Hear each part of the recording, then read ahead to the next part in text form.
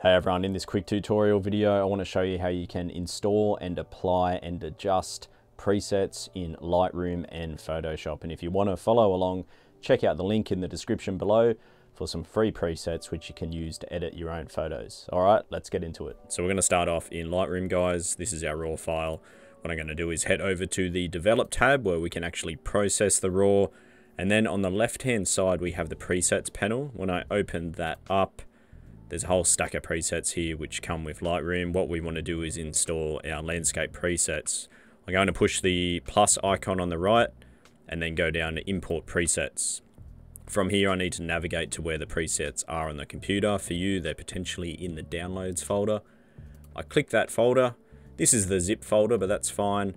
And now I go down to import and it's imported them all for us. You see on the left hand side now, WP-landscape. When I expand that folder, here's all our presets. And now, as you run down the presets, you'll see the change applied instantly for you.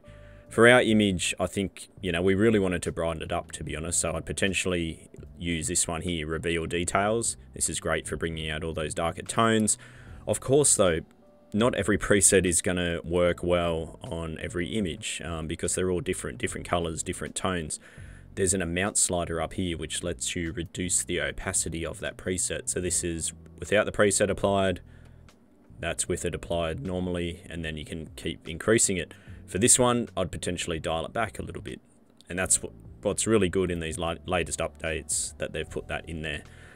Also, keep in mind you can go over to the standard editing tab and check out the adjustments that are part of that preset. So it's a good way to learn different things to get certain results, and even better, you can continue adjusting the sliders to really refine the look. So it's just going to really give you a head start and a bit of creative ideas when it comes to editing your work. Now, if you want to do this in Photoshop or Adobe Camera Raw, which is typically where I like to work, we can just open this file up like this, right click and edit in Photoshop as a smart object. So this is the workflow now for installing presets in Photoshop.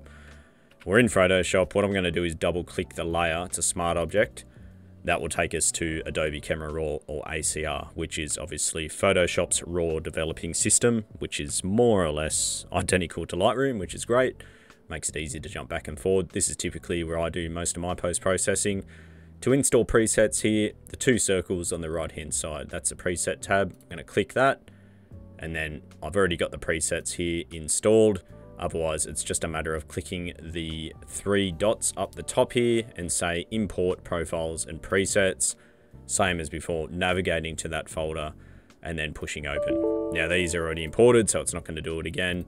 And to apply it, it's just a matter of running over the image, and just like in Lightroom, you have the opacity slider which you can adjust there.